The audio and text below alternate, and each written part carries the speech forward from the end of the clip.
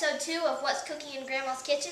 Today we're going to be making Grandma's butter rolls. It's a recipe that my grandma learned from her great-grandma when she was just a little girl, and I heard it was delicious. Let's get it started. Okay, now I have 2 cups of flour into our bowl. Next I'm going to add 1/4 teaspoon baking soda, 1 tablespoon of baking powder, and 3/4 teaspoon of salt. Next, I'm going to add 5 tablespoons of Crisco shortening.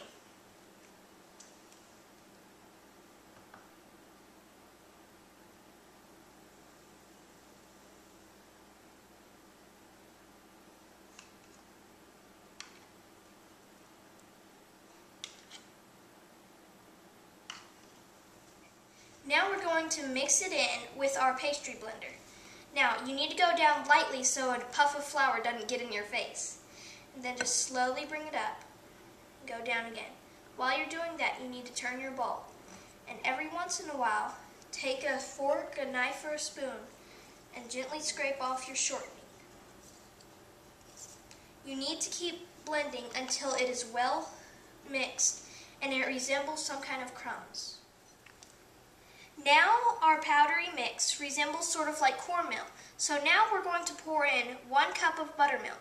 Now remember, you would make this just like you would make buttermilk biscuits, so you have to use buttermilk. And it's better to mix with a fork on this one instead of your mixer.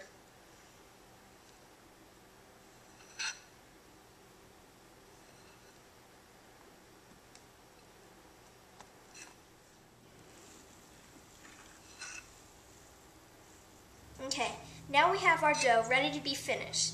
Now, you need to set your bowl aside and go on your pastry mat and sprinkle a light covering of flour.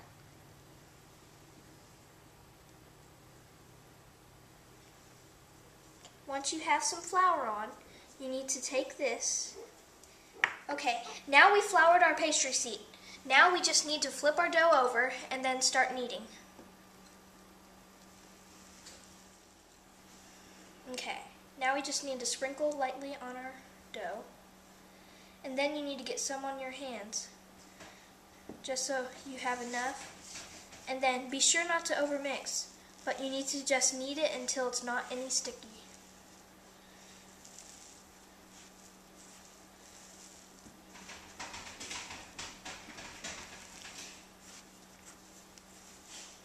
Now we have a little bit of flour on our rolling pin, and we have it in a slightly rectangular shape. It's more of a circle right now though. But we need to make it into a rectangular shape that is 15 inches by 8 inches. Now we're going to cut the dough into equal 5-inch by 8-inch sections.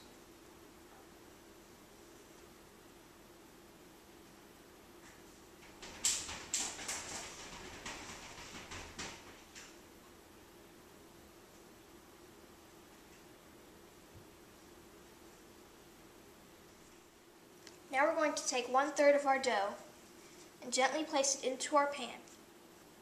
You don't need to spread it around and push it up to the sides, but you do need to take some butter. Usually it wouldn't be this liquidy, but we overheated it a little. And just sort of spread it around. You need to make sure you get plenty so it's nice and buttery.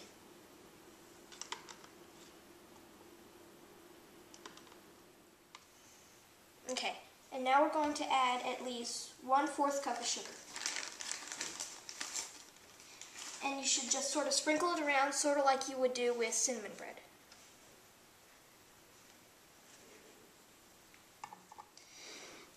Next, you take your center slice. Your dough is still very moldable, so you need to be careful about how you put it in. Then you take the rest of your butter and do the exact same thing as you did on the first layer. Okay, now it's time for our last layer. What you want to do is place the other round side on the exact opposite side that you placed the other one. So it's sort of a mix and match and it makes it more even. Now you want to spread this last layer real thickly because it's going to be what people see and it's going to be the top layer. So the thicker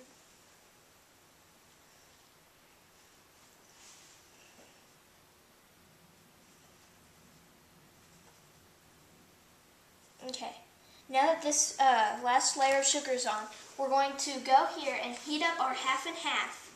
And we're going to pour in 1 cup of sugar and some vanilla flavoring. And heat it up and then pour it like a glaze over our bread.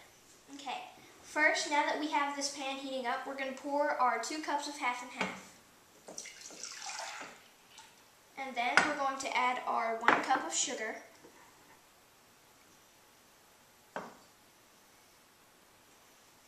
Our teaspoon of vanilla extract.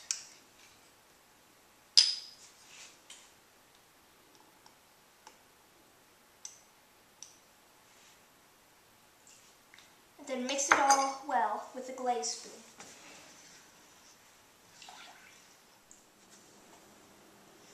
Now we have our milk heated, and we're going to take it and we're just going to pour this over onto our dough.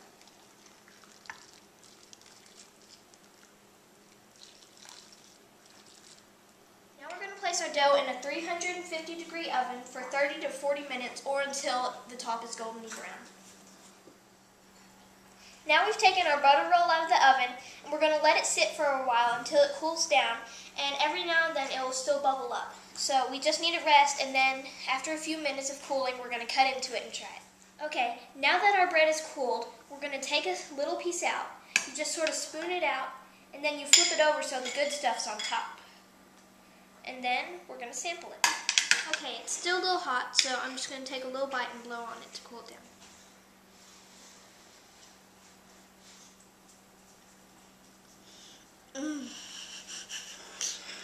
That is good. Thanks for joining episode 2 of What's Cooking in Grandma's Kitchen, and we'll see you next time.